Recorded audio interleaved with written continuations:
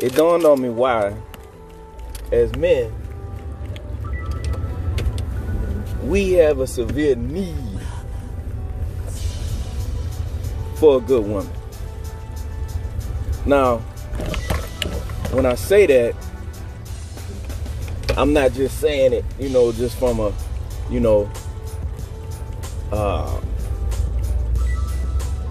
I'm not just giving empty speech. I'm not giving empty words. Of course, we all know from a scriptural standpoint that God created the woman, and her responsibility, he said, it's not good for man to be alone. I will create a help meet for her. And I'm going to create help that's suitable and fitting for him. Excuse me.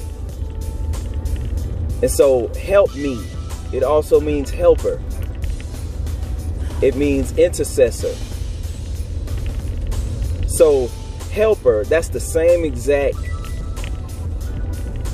term that we got for when Jesus told the disciples, if I go back to my Father, I will send back the comforter or the counselor or the helper, the Holy Spirit. So the same exact job description that God gave to the Holy Spirit is the same exact job description that he gave to the woman. So what I try to get sisters to understand is that their position is so powerful that they don't understand how powerful that position really is. And when a woman understands how powerful her position is, she has the capability of creating or forming greatness in that man. But if she don't know how powerful her position really is, if you don't know the purpose of a thing, you will abuse it.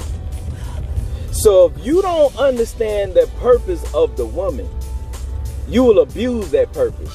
And you have to understand that the power that the woman has, the woman functions just like the Holy Spirit. The Holy Spirit functions through what? Influence. Everything that we do that was led by Holy Spirit, we were influenced by Holy Spirit to do it, right?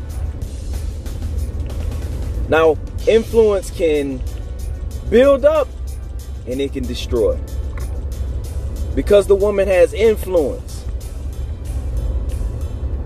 If she don't understand that position that she had, that position of power that she had, she could fold that man up like a sheep. Fold him up like a sheep. She could say things out of her mouth and she could tear him in two. Because of that position that she holds. But if she utilized that position, because helper, help meet, that ain't just no sidebar position. I know that, westernized religion have painted the woman as just a little sidebar position. But when you understand the power of the feminine energy, the power of the feminine energy. And this is why I try to tell sisters, you ain't gotta be rough and tough and act like a man. You don't have to do that. You don't have to do that. Because the feminine energy is far more powerful than you acting like a man. It's far more powerful. Feminine. I was talking to my partner about this. You know what I'm saying? My homie Damon. Damon said, think about a female lion, the lioness. You don't see her making a whole lot of noise. You don't see her doing a whole lot of roaring and all that like the male lion, like the lion. The lioness, she ain't doing all that. But she the hunter. She the one that's going out in the wild and attacking wildebeest and bringing the wildebeest back to the pride. You know what I'm saying? That lioness. She ain't doing all that rough and tough and all that. No. But see, when women have to understand, you don't have to be rough and hard and tough like a man. You ain't got to do that. You be a woman, a feminine woman. That's powerful. Let me show you what brought me to this conclusion. So I'm in my little personal time, you know what I'm saying, doing my little reading time or whatever. And my wife came, she said, hey, did you have anything planned for the night? I say, oh yeah. You know, I wanted us to go hang out and, you know, just kick it, just me and you know what I'm saying? Just, you know, put some clothes on, get fly, you know what I'm saying? Listen to some music, you know, da. You know, I'm thinking pleasure. That's what I'm thinking. I'm thinking pleasure, right? My wife reeled me back in real quick. She said, well, I was thinking that, you know, we could come together, us and the children, and set our goals for 2021 and get prepared for this year. I said,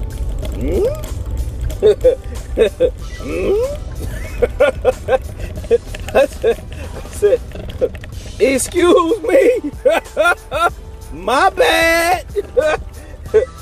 What is wrong with me? Thinking about pleasure as opposed to purpose. She got on me quick. Cause see, I'll tell you in a minute, you know what I'm saying? You put purpose over pleasure. Purpose over pleasure. Purpose over pleasure. So I'm thinking about pleasure, but my woman thinking about purpose. So she ain't have to, I can't believe we got a family and you thinking about going out and having fun. And she ain't do that. She ain't do that. She said, well, I was thinking we could just come together as a family and just go set our goals for 2021 and focus on that and do that for the night. That's what she said. She ain't roll her eyes. She ain't do her neck like that. She ain't grab no air. And what you need to be, and you know she ain't you know you just got a book, and you ain't what's your plans for 2021 with your book? No. Say we gonna set some goals. Let's take this time out to set goals. Let's set our goals for 2021 as a family. You understand? And I'm talking about, hey, she whipped me into shape quick.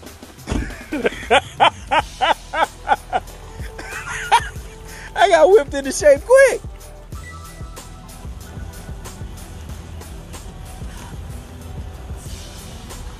And see, this is the reason why it's important for us as men to have a good woman in our life. Cause I mean, she could have been like, oh yeah, let's go turn up tonight. You know what I'm saying? Let's go get it in. Yeah. And no. Now, baby, I was thinking that we just kind of come together as a family and work on our goals for 2021 immediately. But I got down in my spirit and in my heart, purpose over pleasure. But she brought that to when she said what she said, she brought that to my remembrance. You know, the Holy Ghost, he bring things back to your remembrance. You see what I'm saying? That's what my woman did in that moment in time. So I'm just saying, bro, that's the importance of a man having a good woman in his life, man.